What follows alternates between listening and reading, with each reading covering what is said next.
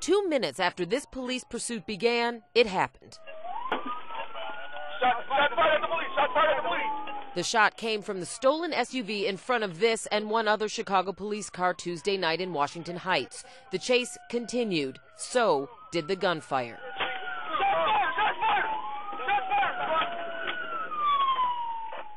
Shot fired again at us.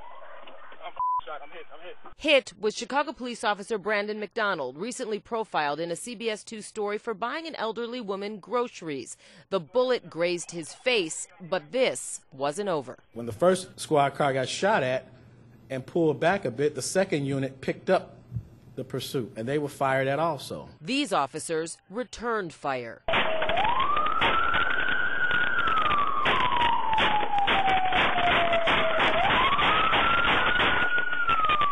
The suspect, identified later as parolee Charles Lawson, crashes the SUV. He tosses his gun out the window as officers rush to arrest him.